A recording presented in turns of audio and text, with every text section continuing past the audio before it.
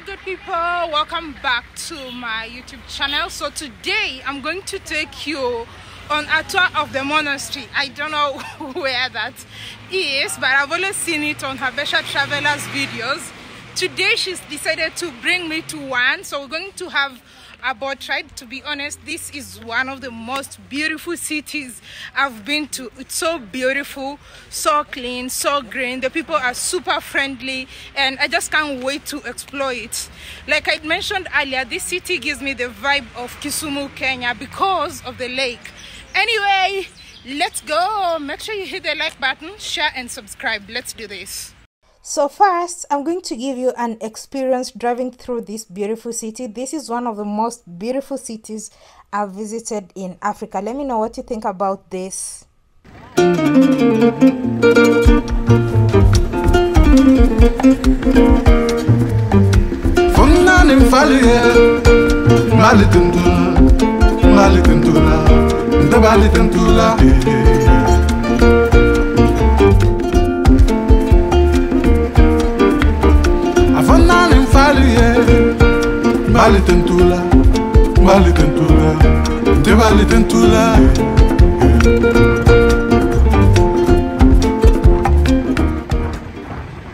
Habesha traveler, say hi. Ahead is the lake.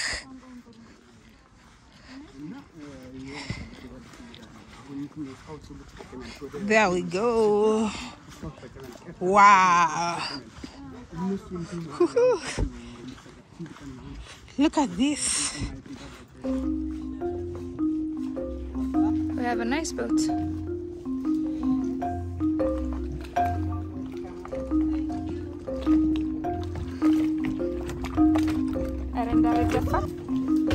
It's a beautiful boat.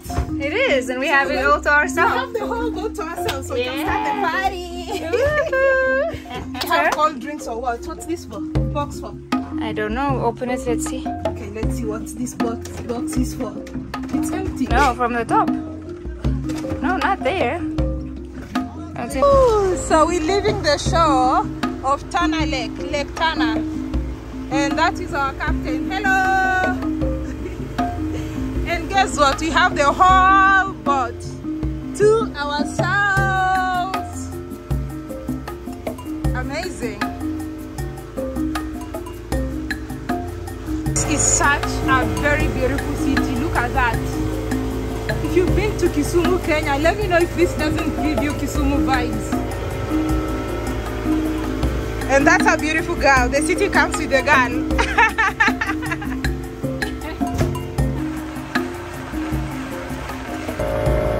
at us crazy. Why are you swimming? And look at us swimming. We just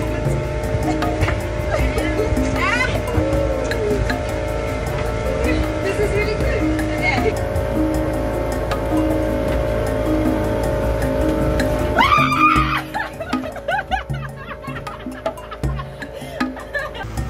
It's a very beautiful city. I'm beginning to think it's more beautiful than Kisumu.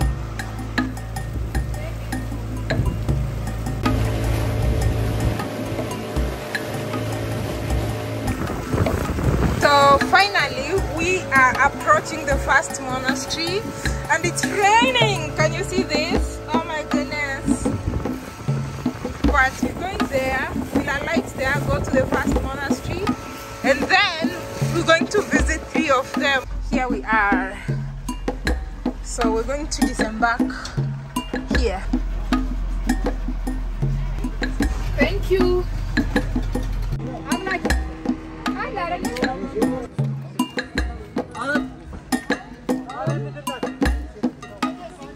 So finally we are here at the monastery, but Habesha traveler can tell us better. This is the monastery. Welcome, hike. I can't even read it.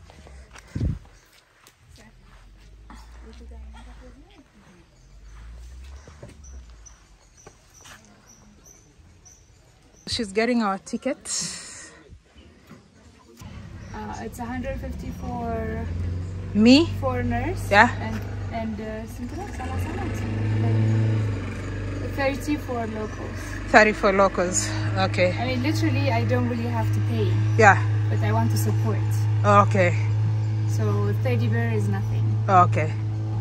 Or 150 is also nothing, you know?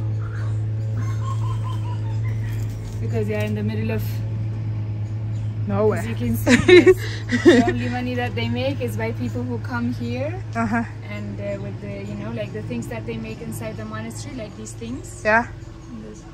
Oh, they make this inside? Yeah, they make these here. Okay.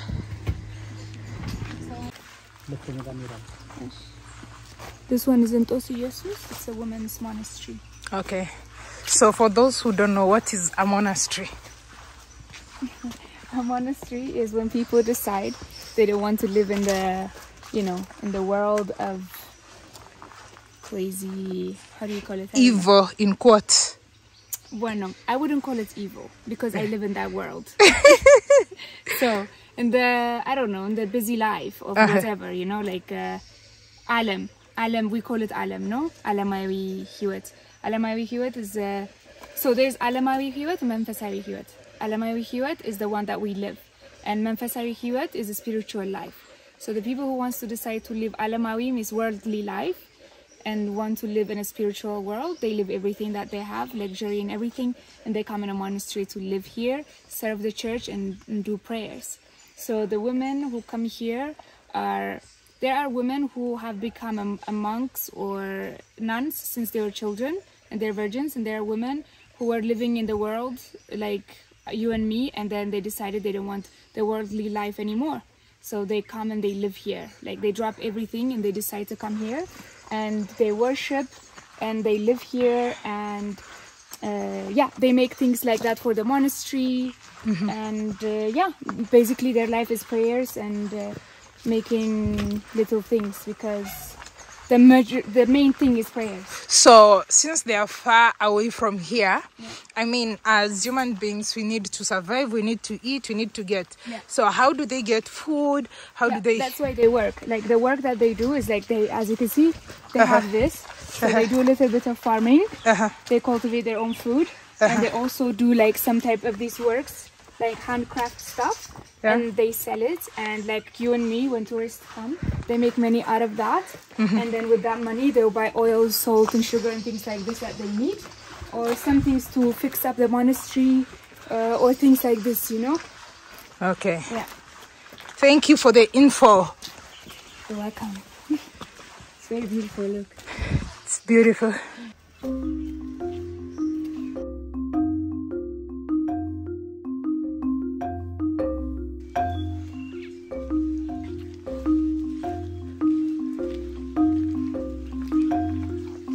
After Habesha Traveler explaining to us what happens in a monastery, let's take a tour inside the monastery. First, we're going to be very observant because I really don't know what goes on here, but I'll be filming a lot about her and everything that goes on in this place. Let's do this.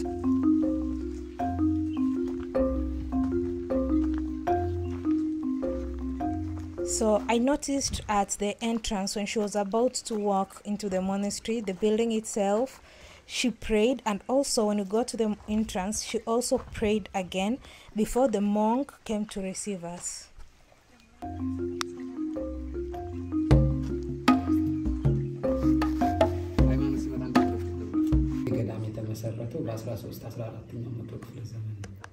This was in 1314. This was built in 1314. Even though this is a women's monastery, the women can go inside the church to do the prayers. So it's the man who, that's why there is men priests here to do the prayers.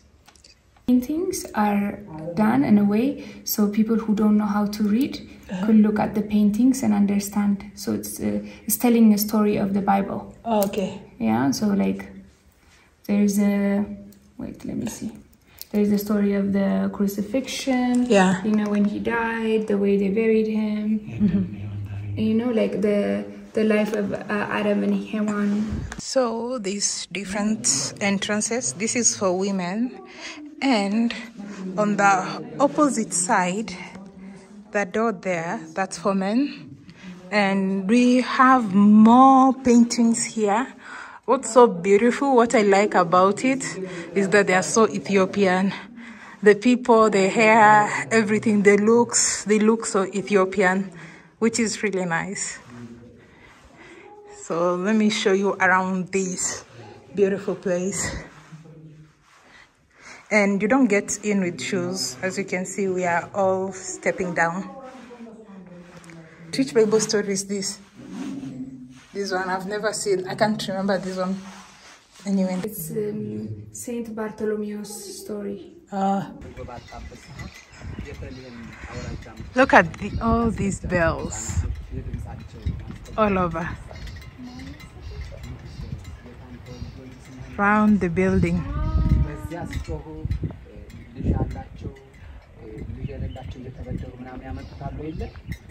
King Harold was killing lots of children because he thought like the king of kings, or like Jesus Christ, was born. So yeah, so he wanted to find that child that was born, so he thought like he would take away his place, so he started killing all the children. So these bells is to represent those kids and their sounds. So every time there is a wind, they go click, click, click, click, and it represents those children that was murdered by this king. Okay, okay, thank you.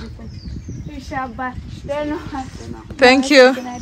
So we just left the first monastery and yeah, learned a lot. So we're now going to check the second monastery. Let's go.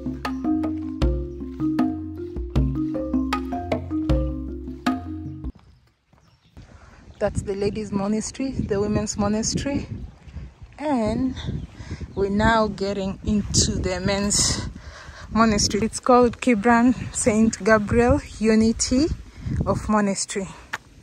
That one. Let's get in.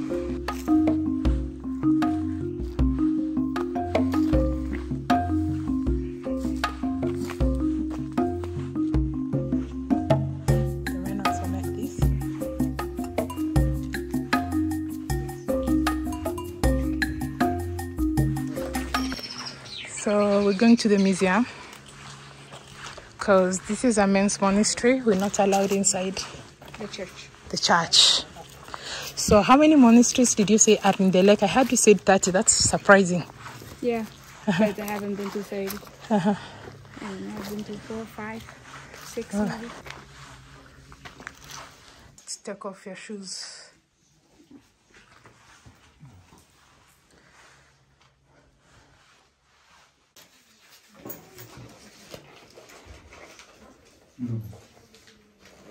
We're going? Okay, so we're getting inside museum. Pictures without flash. Okay.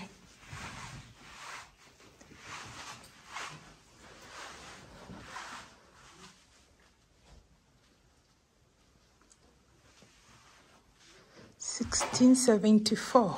Wow. There is a lot of history preserved in these museums at the monastery, and more so in terms of the Orthodox religion. So I'm going to show you some of the artifacts that they have stored in this monastery. I can't be able to show you everything, but I'm just gonna give you a glimpse of the items that can be found in this place. So if a monk does what he's not supposed to do outside of the rules, he gets tied with this wood. So they put his legs, like as you can see here, they put him like this, depending on his crime. The time depends on his crime. If it's a little crime, then maybe it's from 7 to 40 days, depending on his crime. Wow. Yeah.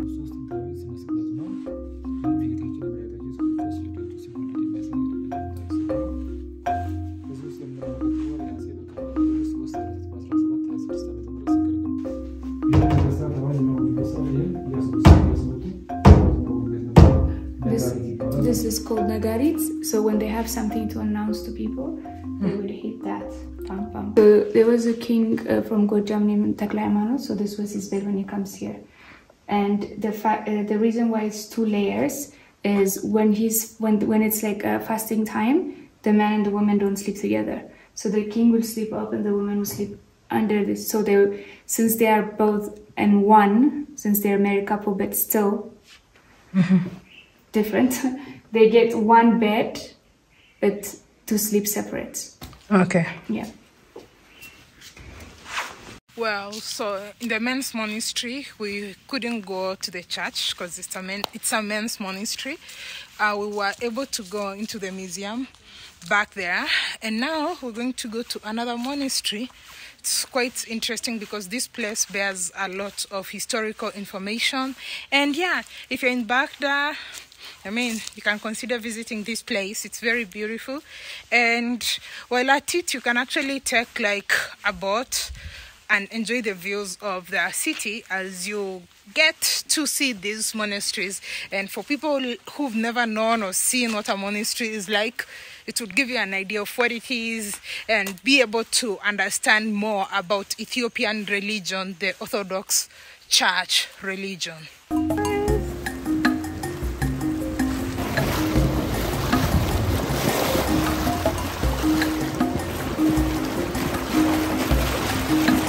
So we are approaching the third monastery, and the city looks beautiful from this point. There. Yeah, got it. Oh, yeah. So on to the third monastery. That's gonna be the last monastery of the day. You have dimples. I do, you never know. I know.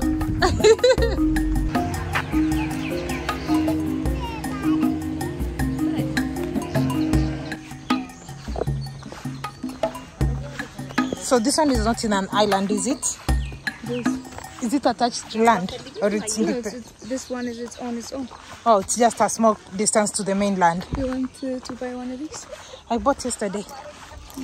This. No, they're all different islands. They're all different islands. Nothing is attached to, like, all the places that we went. They're on their own. Like, you can walk here. So all monasteries are in islands? Not all, but the ones that we went to, yes. Oh, so there's some monasteries on land? Of course there are monasteries on land. Okay.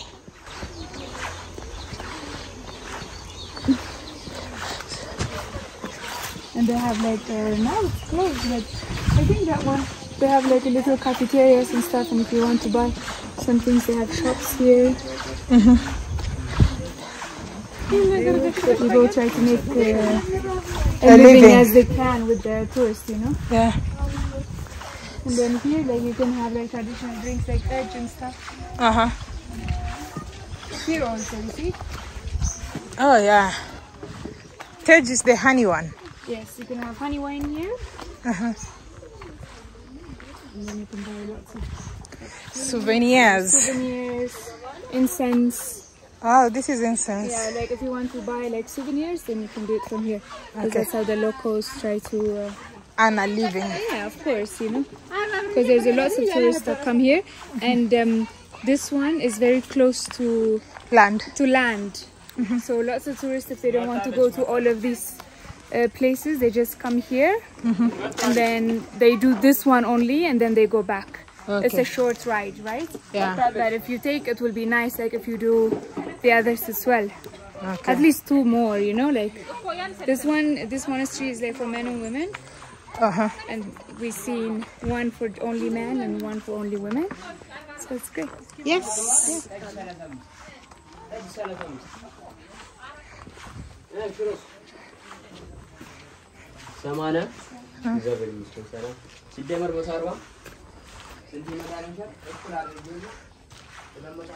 So we're now getting into the monastery itself. Yes. So like over there are like little houses for the monastery people and people who come here.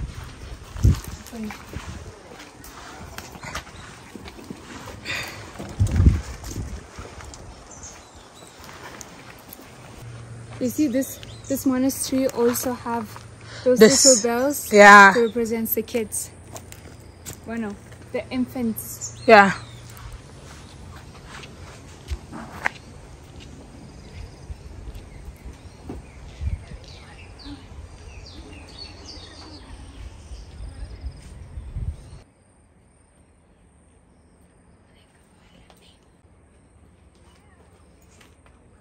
before they moved it here. Oh, so this is the museum.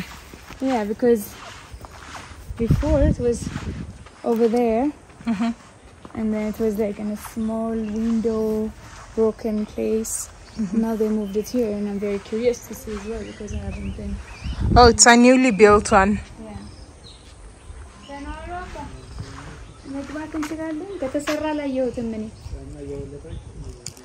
Apart from learning a lot of Ethiopian and Orthodox history in these monasteries, it's also believed that when you visit this monastery, your 7 generations will be blessed. Well, that's one of the reasons why you should consider visiting these monasteries should you be in Bahir Dar.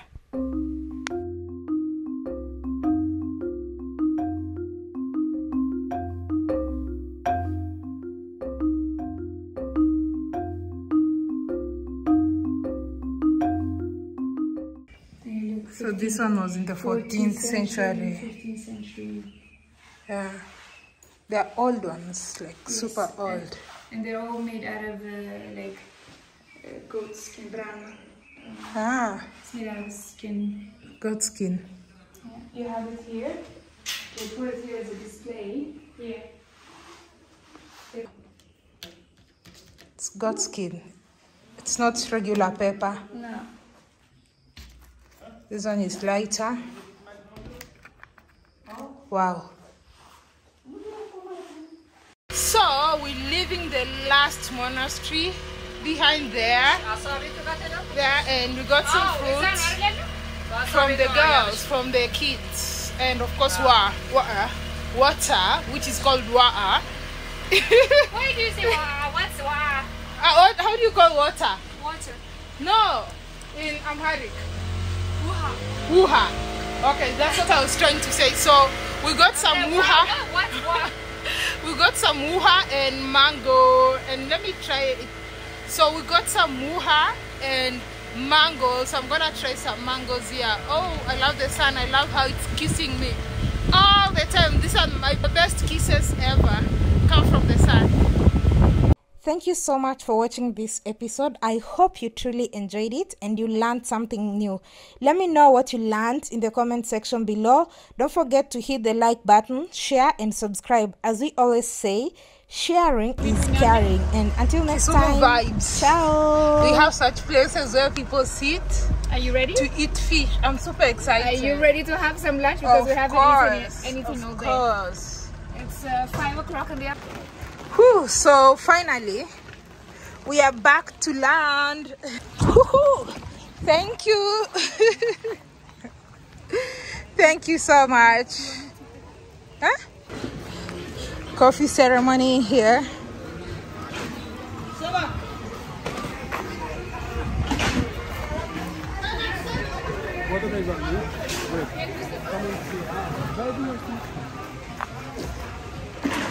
Okay, although I appreciate that they've planted trees, so you basically, because this city is hot in some days, so you'll be under a shade. Yes. Ready? What's this and this? This is? And then you put like... This one is dulet and this one is firfir.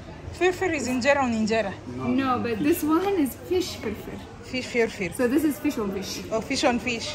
Fish on injera. Yes, exactly. But it's delicious, you see. Okay.